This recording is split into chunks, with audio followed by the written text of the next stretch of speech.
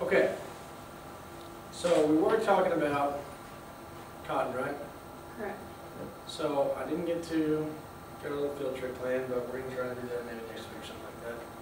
But in the meantime, we're going to switch gears a little bit, switch over to the beef cattle industry. Beef cattle industry. So, as you can imagine, I got a little PowerPoint here. It's a pretty lengthy PowerPoint. I'll try my best to get it to you. Try to get it printed off and get it to you. It's quite a bit of paper, so we'll see what kind of resources I got to get this to you. But in the meantime, you might as well take some good notes on it. A lot of your test questions will come off this PowerPoint. Okay? Okay. Answers. All right. So what do you think? What agricultural commodity generates the most revenue in Texas? Beef cattle. Beef cattle. Okay. What is a commodity, first of all? How many of you catches a economics class? What's a commodity? Stuff that generates money. Huh? Anything you sell generates money. Nobody knows the real proper definition? Not really. I don't really either, but a commodity is obviously something that's used, some type of money-making thing, right? Commodity. There's all kinds of commodities. What are some other examples of agricultural commodities? We already talked about one. Cotton. Cotton. What else? Cereal grains, I guess. Yeah, some cereal grains, such as Corn, wheat. corn, wheat, Oats. oats. What are some other agricultural commodities? Wool. Wool used to be. Not really that much anymore, but wool used to be. Soybeans. Yeah, soybean, that kind of falls into that cereal grain type conversation. But, so obviously, cattle, probably our most number one agricultural commodity in the state of Texas. So this is a little bit older figures, but based on our ag cash receipts of 2011, cattle accounted for 49%. 49% of the revenue based in agriculture in 2011. That's quite a bit. It's quite a bit. That's, you know, almost half, obviously. Okay? Then followed by cotton, then dairy products, and broilers, corn, wheat, chicken, eggs. You can read it. I'm not going to such a reading ability there. But cattle account for a huge, huge facet of production in Texas. Contribution to the United States economy, ag cash receipts received from the sale of agricultural products totaled $374 billion. That's quite a bit. So that's kind of hard to say that, or that makes it kind of hard to believe that agriculture is such a small piece of the pie when it comes to, you know, the general economy. Yeah, that only accounts for like, what, 3% or something? It's less than Actually, it's 2%, 2%. and I think it's going down. Okay? So it's kind of crazy how such a big industry only accounts for a certain percentage of, you know, such a small piece of the pie when it comes to the United States economy as a whole. Okay? So, how many total cattle were there in the United States as of January 1, 2013? I don't know if they've done a census since then. How many do you think? like 20 million, maybe? 20 million. It's tough to say. Throw some answers at me. In the United Think States, about it. so Yeah, think about it. I don't know. I'm thinking higher than. I'm thinking in Billions? billions. There's a lot of cows where I'm from. Billions is pretty far north. Okay. What do you think, Tom? 35 million. Oh. 89.3 million head, okay? I think that's a pretty constant figure. I mean, probably in the grand scheme of things, it's relatively constant. But at the same time, you know, it's always changing. Okay, always changing. What do y'all think it is now? Y'all think it's up or down from then? I think down. Why do you think it's down? New technologies. New technologies. Like, Since 2013? maybe. I mean, I think people maybe. Explain your answer. New technologies such as what? Okay, just kidding, I don't know. You may be thinking like efficiencies, like with Rowgrow and. Well, yeah, but those have been around since 2013. Well, yeah. Maybe the I'm market. talking about just like, let's talk about market and maybe like drought conditions. Yeah, maybe it's I less. mean, 2011 was a pretty big drought. That kind of hurt it quite a bit. Then, since 2013, you know, from 2013 till now, well, say up until like maybe a year ago, what was the cattle market doing? Who's gonna know? It was at an astronomically high price. Okay, so what were people doing then? Selling. Yep. Okay? They were buying and selling because you had to sell them, you had to buy them first in order to sell them. But then what happened? Fell off again. Fell off, fell way out of bed. Wheels on the cattle market bus successfully fell off. Okay? And so, but at the same time, what were people doing? It was raining, we were looking all right, winters were wet, so people were doing what? Buying. They were buying. They were buying. And so now we're at a point where the market is in the punch bowl, and so people are kind of hanging on to what they got.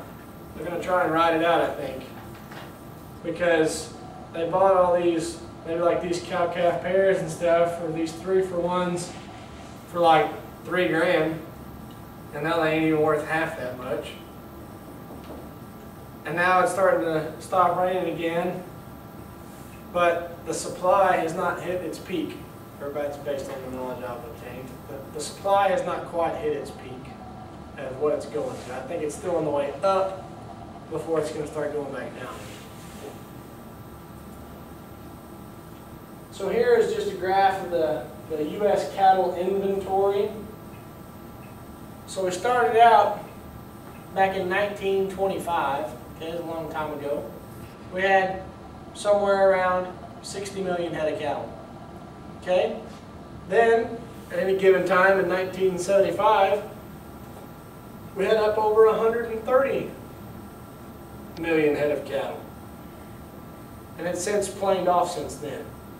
I would probably attribute more of this right here, Kaylin, to technology more than anything. Because what? The population of the United States continues to grow. That means the number of acres we get to farm is what? Less. A lot less. So we got to provide more beef Less. with less acres. And I think we can attribute most of this right here to technology. Okay? Wasn't the ag economy right at the, like right in the early 70s and you know into the 70s was fairly good, wasn't Yeah, it? real good. So I that, mean, was take- that probably had something to do with the numbers. Yeah, absolutely. It had a lot to do with, you know, the numbers that people were buying and stuff like that. I mean, you take like, I know we just talked about cotton, but you take cotton farming for instance. We had, the price of cotton now is the same as it was in 1970, which is pretty depressing. Mm. And in 1970, the average cost of a tractor was probably 300% less is what it is right now. The average cost of fuel was way, way less. Average cost of everything was significantly less than it is now. And so the economy was obviously boosting. And now cotton costs the same, tractors cost $250,000, machines cost $250,000, and we're still getting paid the same for the product. Kind of makes it hard to make a living, right? So yeah, that's whenever, you know, probably back in 1975, I'm not 100% sure on that, but it was probably a heck of a time for the agricultural commodities.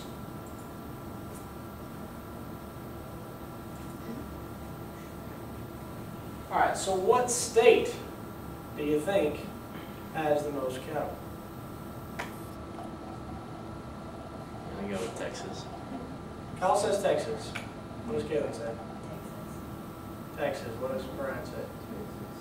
Everyone says Texas. No one thinks it's any other state. What about like Montana or Wyoming or something where there ain't no people, there's just cattle? Well, I don't know. Wyoming's like my second. I think we have like a lot more land, so I think they're Land? Man, we're twice as populated as Wyoming is. have it. I don't know. Population. It's proportions. It's percentage based. But you're right, it is Texas. Okay, why do you think it's Texas? Texas is the best. Everything is bigger in Texas, right? You bet. Yeah, it's for the land of the Cowboys. Huh? It's for the land of the Cowboys. Well, think about this, all right? Let's say we go down, like how many cattle per acre can we run here? You know what the stocking rate is here? In this part of Texas, Yeah. I don't know. What is it, 4 or 5 per 20 acres or something like that, or less? 4 or 5 per 20 acres? It's a pretty heavy stocking rate. Probably like 1 per 25 to 30 acres. So, we have a lot more land out here, but say like let's venture down into South Texas.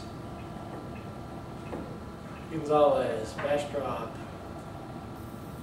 South San Antonio, all those areas. Your stocking rate is significantly higher.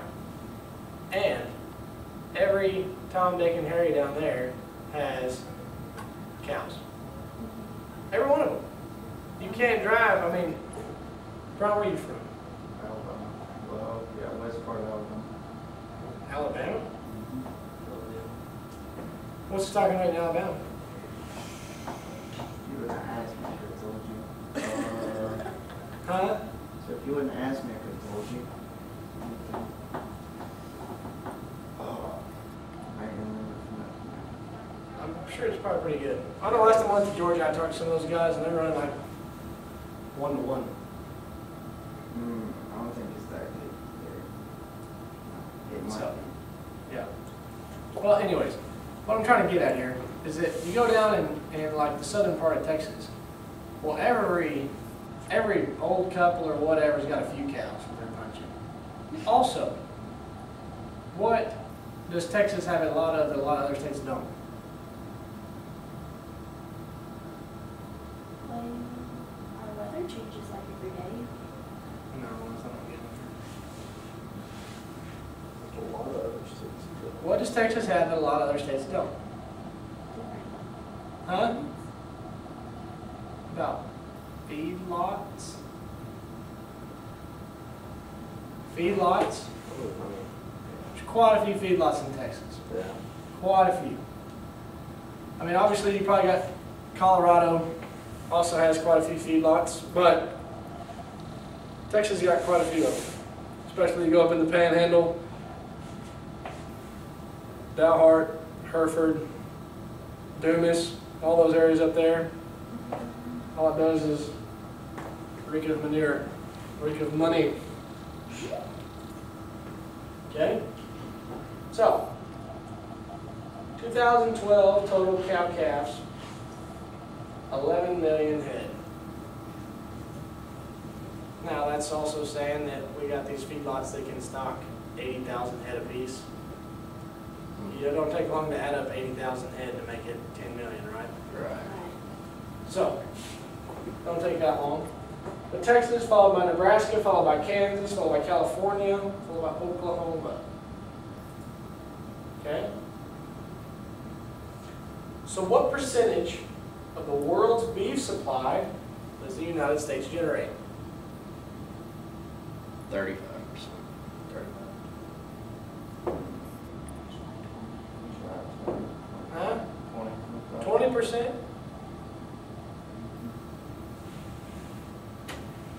20.8%. Okay? Now, if you really stop and think about that, that's a lot of beef. Yeah. That's quite a bit of beef, really. 20.8% of the world's beef supply comes from the United States. a lot of beef. Okay, so we look at this. Carcass beef production leaders, the United States, rocking in a pretty comfortable first place. Followed by the European Union, Brazil, China, Argentina, all the way down here to Mexico. How come Mexico don't produce any? So arid. Oh, they got some Corriente cattle down there. They don't bring no beef. But then, No grass. how come you don't see like India or any of those countries out here? Because they're sacred over Because there. the cow is a sacred part of the family that will never be slaughtered. Really? Doesn't surprise me that Brazil's in third. Oh no, Brazil's a, Yeah. they're thriving. Yeah. Thriving. So global beef produced in 2010 totaled 125.1 billion pounds of carcass. Not live, carcass. What does that mean? Slaughtered. That means they were dead. Okay? That is almost edible product. Almost. Total global beef production peaked in 2007 and has declined linearly since 2009. Well, 1% change from 2009 to 2010. The United States produced 20.8% of the world's beef supply in 2010. It's quite a bit of beef. Alright? So what is the trend in the cattle inventory of the United States referred to as?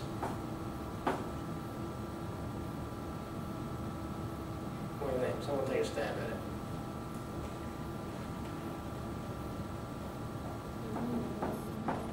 Don't know. Huh? Stalkers. No, that's a... Well, what is a trend? Oh. It's not a word you've ever heard before, so I don't expect you to get it. Okay? It's called the cattle cycle. Cattle cycle is the trend. So that is the ups and downs of the cattle industry. Called the cattle cycle. I'll write that down. So this right here is a cattle cycle. Cattle cycle. Okay? So what interpretations can you make from evaluating the cattle inventory? Cattle numbers go through short periods of expansion and constriction. These periods are known as cattle cycles. Obviously, we can attribute those to maybe the drought, maybe the cattle price, maybe some sort of plague or disease or something came through. Like we had like that pink slime deal a couple of years back. That kind of hurt the cattle industry quite a bit. That's too hard to read.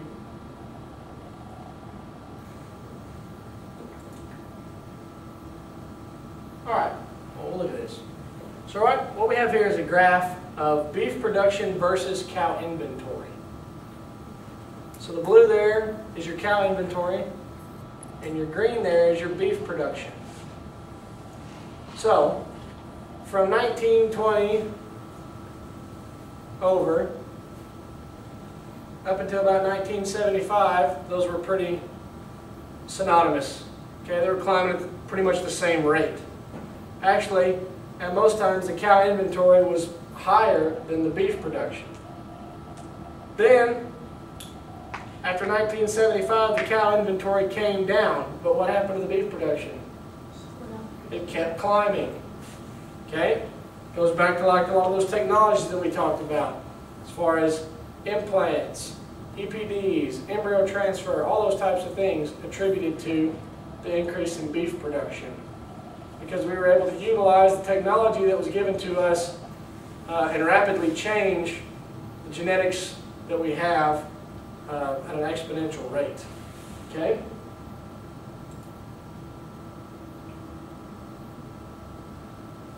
So what could explain this phenomena?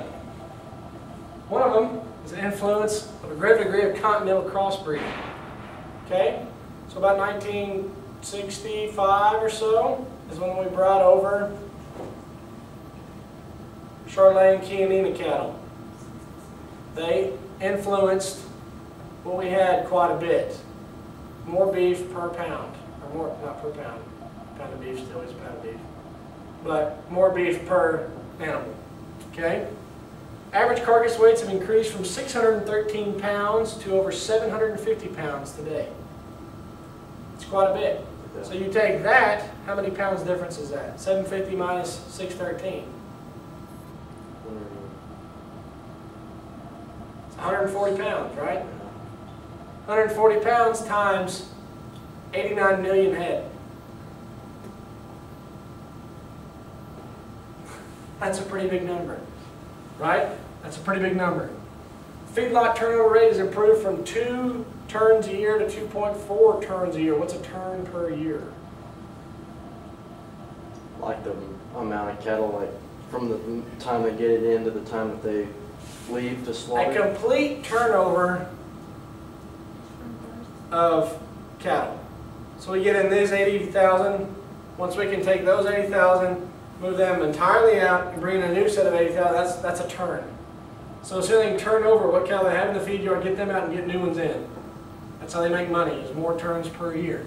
So from 2 turns a year to 2.4 turns a year. So that may not seem like much, but say we take that over 2 years. Well, that's almost another full turn. Almost a full turn. If you're slaughtering 80,000 head, that's 80,000 more head that you got to slaughter in those 2 years. Well, that's quite a bit of money. Quite a bit of money. Slaughter age has decreased because we can implant them. We can genetically select them to finish faster.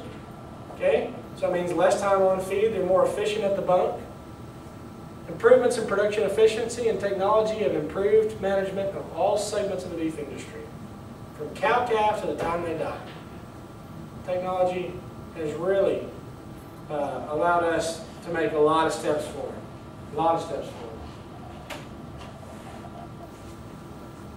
So how many total beef cows are there in the United States?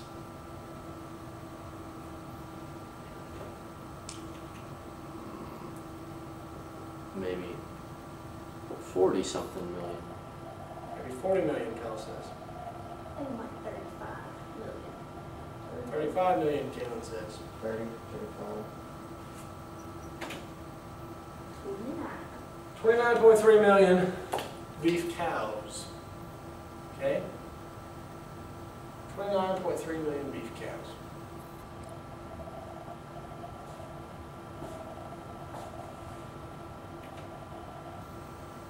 So the cow inventory, do you think follows the same pattern of the total beef inventory?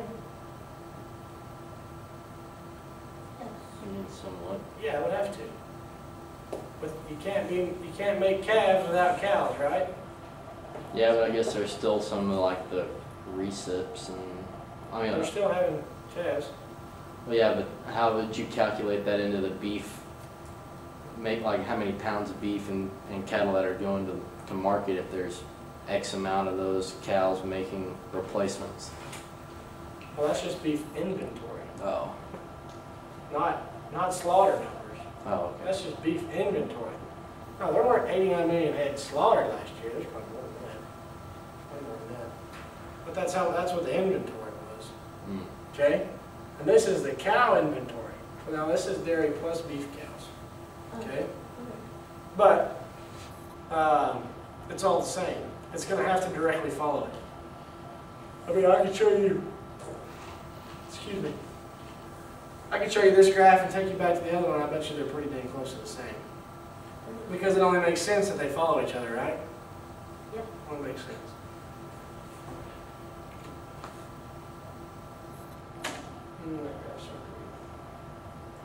Okay, so this right here, in 2011, January of 11 to January of 2012, okay, we had a pretty big drought. A lot of people were hit by a drought.